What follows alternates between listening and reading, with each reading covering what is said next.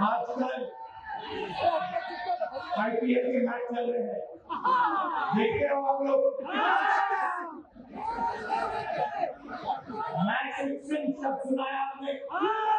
सुना है? जब बेईमानी से एम्पायर को दबाव डालकर प्लेयर को खरीद कर कैप्टन को डराकर मैच जीता जाता है। क्रिकेट में उसको मैच फिक्सिंग कहा जाता है। हमारे सामने लोकसभा का चुनाव है। अंपायर किसने चुने? नरेंद्र मोदी ने। हमारी टीम में से मैच शुरू होने से पहले 2 खिलाड़ियों को अरेस्ट करके अंदर कर दिया। तो भाई और बहनों, ये जो चुनाव हो रहा है, नरेंद्र मोदी जी इस चुनाव में मैच फिक्सिंग करने की कोशिश कर रहे हैं। ये जो उनका 400 सीट का नारा है, ये बिना ईवीएम के, बिना मैच फिक्सिंग के, बिना सोशल मीडिया और प्रेस पर दबाव डालकर खरीदकर ये 180 पार नहीं होने जा रहा है। आप देखिए, कांग्रेस पार्टी विपक्ष की सबसे बड़ी पार्टी है। हमारे सारे के सारे बैंक अकाउंट बंद कर दिए गए हैं। चुनाव के बीच में देश की सबसे बड़ी ऑपोजिशन की पार्टी के सारे अकाउंट बंद कर दिए। हमें कैंपेन चलाना है, हमें लोगों को प्रदेशों में भेजना है, पोस्टर लगवाने हैं। सारा का सारा जो हमारे रिसोर्सेज हैं, बैंक अकाउंट बंद कर दिए गए। कोई कैसा चुनाव हो रहा है? नेताओं को धमकाया जाता है, पैसे देकर सरकारों को गिराया जाता है, नेताओं को जेल में डाला जाता है, केजरीवाल जी को, सोरेन जी को। ये पूरी की पूरी मैच फिक्सिंग करने की कोशिश की जा रही है। और ये मैच फिक्सिंग सिर्फ नरेंद्र मोदी नहीं करते हैं। ये मैच फिक्सिंग नरेंद्र मोदी और हिंदुस्तान के 3-4 सबसे बड़े अरबपति मिलकर कर रहे हैं। ये सच्चाई है।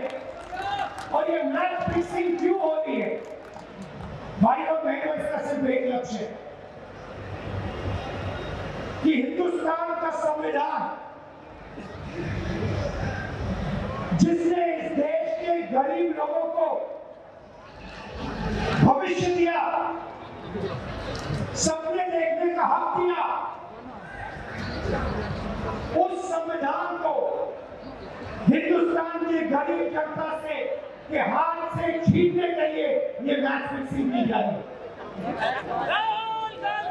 और मैं आपको बताना चाहता हूं कि जिस दिन ये संविधान खत्म हो गया, उस दिन ये हिंदुस्तान नहीं बचेगा। इसको पुलिस से धमकी से नहीं चलाया जा सकता है। तुम तो बचे हो। ये जो संविधान है, हिंदुस्तान की जनता की आवाज है, हिंदुस्तान की दिल की धड़कन है। इसको जिस दिन खत्म कर दिया गया, उस दिन यहाँ पे हिंदुस्तान नहीं बचेगा। अलग अलग स्टेट हो जाएंगे, हिंदुस्तान नहीं बचेगा। यही इनका लक्ष्य है। ये सोचते हैं कि संविधान के बिना धमकाकर, डराकर police, CBI, ED, income tax department के साथ देश चलाया जा सकता है। ये सोचते हैं मीडिया के बिना देश चलाया जा सकता है। आप मीडिया को खरीद सकते हो, आप मीडिया को दबा सकते हो, आप मीडिया के रिपोर्टर्स का मुंह बंद कर सकते हो, मगर आप हिंदुस्तान की आवाज को नहीं दबा सकते हो। इस आवाज को कोई नहीं दबा सकता। दुनिया में कोई ताकत नहीं है जो इस आवाज को दबा सकती है। भाई और बहनों, बीजेपी के एमपी ने कहा कि जैसे ही हम चुनाव जीतेंगे, मैच फिक्स करके 400 सीटें जीतेंगे, वैसे ही हम संविधान को बदल देंगे, संविधान को रद्द कर देंगे। ये ऐसे ही नहीं बोला गया, ये टेस्ट करने के लिए, आइडिया टेस्ट करने के लिए बीजेपी के एमपी ने बोला है। ये लड़ाई संविधान को बचाने की लड़ाई है। जैसे अखिलेश जी ने कहा संविधान चला जाएगा, गरीबों के हक चले जाएंगे, आरक्षण चला जाएगा, और जो आपका धन है, गरीबों का धन है, किसानों का धन है, मजदूरों का धन है, वो 5-6 लोगों के हाथ में चला जाए। नोटबंदी की, जीएसटी लागू किया। मुझे बताइए, जीएसटी से, नोटबंदी से किस गरीब व्यक्ति को फायदा हुआ? किस छोटे दुकानदार को फायदा हुआ? किस किसान को फायदा हुआ? किस बेरोजगार युवा को फायदा हुआ? किसी को नहीं। 40 साल से सबसे ज्यादा बेरोजगारी हिंदुस्तान में आज है। 1% लोगों के पास हिंदुस्तान का पूरा धन, 22 लोग हैं, जितना धन उनके हाथ में है, उतना ही धन 70 करोड़ लोगों के हाथ में है। ये संविधान को क्यों मिटाना चाहते हैं? क्योंकि आपका धन जो है आपसे छीनना चाहते हैं। मैंने जाति जनगणना की बात की, किसानों के एमएसपी की बात की, युवाओं को रोजगार देने की बात की। यही देश के सामने सबसे बड़े मुद्दे हैं। मगर एक बात ध्यान रखिए, अगर आप लोगों ने पूरे दम से वोट नहीं दिया तो इनकी मैच फिक्सिंग कामयाब हो जाएगी। ये भूलिए मत। और जिस दिन मैच फिक्सिंग कामयाब हो गई, उस दिन आपका संविधान, हमारा संविधान खत्म हो जाएगा। जिस दिन संविधान खत्म हो गया, उस दिन हिंदुस्तान के दिल पर एक बहुत बड़ी चोट लगी। तो ये जो चुनाव है, ये चुनाव कोई मामूली चुनाव नहीं है। ये चुनाव हिंदुस्तान को बचाने का, संविधान को बचाने का, और जो गरीबों का हक है, किसानों का हक है, पिछड़े वर्गों का, दलितों का, आदिवासियों का, गरीब जनरल कास्ट के लोगों का हक है, उसको बचाने का हक, उसको बचाने का चुनाव। ये बात आप ध्यान रखिए, क्योंकि अगर ये चुनाव जहां मैच फिक्सिंग की जा रही है, वो पूरे देश को दिख रहा है, बीजेपी के लोग कह रहे हैं।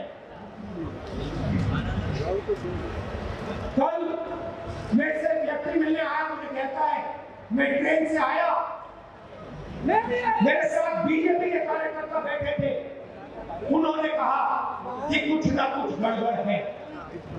ये सच्चाई है। काला में दाल है। इलेक्शन कमीशन के लोगों को नरेंद्र मोदी जी ने बिठाया, दो नेताओं को, दो चीफ मिनिस्टरों को जेल में डाला। चुनाव से कुछ ही महीने पहले अगर डालना था तो 6 महीने बाद डालने थे, 6 महीने पहले डाले थे। नहीं, चुनाव से 2-3 महीने पहले 2 चीफ मिनिस्टर को डालना था। आपने हमारे बैंक अकाउंट बंद किए, बैंक अकाउंट बंद करने थे, 6 महीने पहले करते, 1 साल पहले करते, 6 महीने बाद करते, कोई फर्क नहीं पड़ता। आप चाहते हो कि विपक्ष चुनाव न लड़ पाए और इसीलिए आपने कांग्रेस पार्टी के बैंक अकाउंट रद्द किए, आपने इलेक्शन कमीशन में अपने लोग बैठाए, आप जुडिशरी पे दबाव डाल रहे हो क्योंकि आप चाहते हो कि मैच फिक्स हो, संविधान रद्द किया जाए और आप सत्ता में रहो। मगर भाइयों बहनों, मैं सब बोलता हूं और मेरी बात आप अच्छी तरह सुन लो। अगर हिंदुस्तान में मैच फिक्सिंग का चुनाव बीजेपी जीते और उसके बाद संविधान को उन्होंने बदला, तो इस पूरे देश में आग लगने जा रही है। जो मैंने कहा याद रखो, ये देश नहीं बचेगा। ये चुनाव